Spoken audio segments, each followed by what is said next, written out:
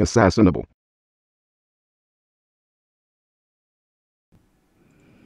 Hey, what's up everybody, it's King Assassinable here, and today I want to talk to you guys about the next Call of Duty titles.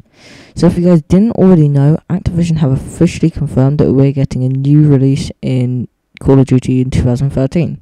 Now they usually release them on the second Tuesday of November, so that is to say, if that's the same this year, then we could be seeing a release on November the 12th. However, this is not confirmed, but it is likely.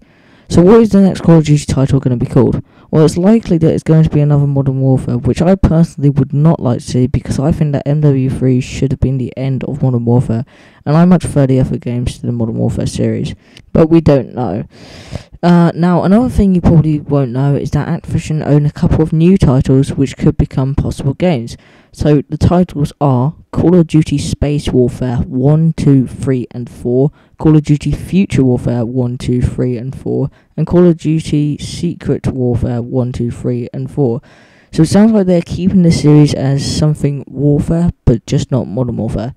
So, do you guys think any of these titles should become games, or do any of them excite you? If so, then comment down below. But that's all the information on the next release we have at the moment. So only time will tell what the next game will be, as we'll probably find out at E3 2013, which is on June 11th to June 13th. So until then, we don't know, but as soon as we get any more info, be sure to check back here for the latest.